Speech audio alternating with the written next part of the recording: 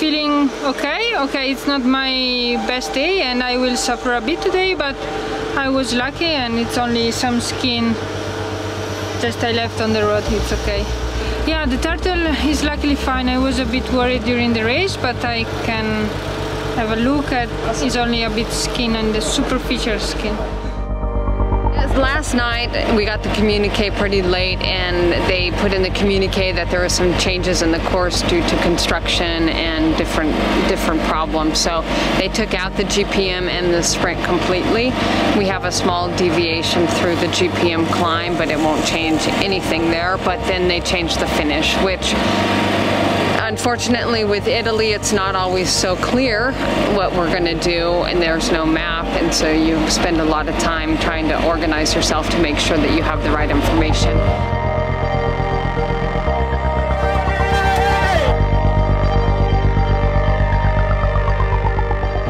To the small is 500 meters from the bottom to the top, and it's steep. Its average is 13%. You can see how the road is. You turn on. I'm excited for today. It should be a good race. You guys can have a good result. Yeah, you feel it? Yeah. You're really strong. So don't forget that. Like, work together as a team and we're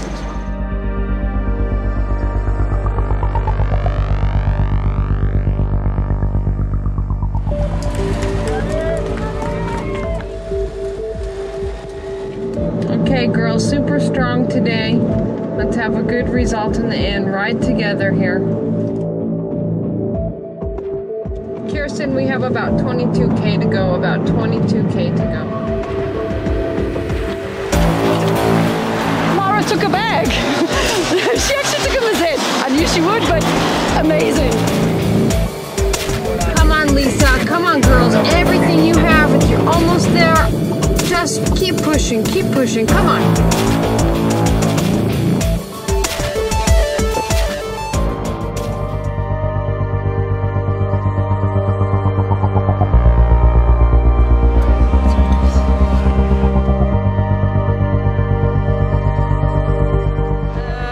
There was a super lead out for Anne going into this climb, and yeah, I think she can be proud today. Do you know what positions they got?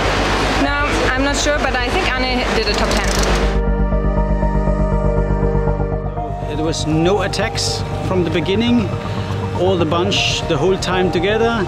After the climbs, when we passed the flat part, all bunch, the whole time, the whole day together.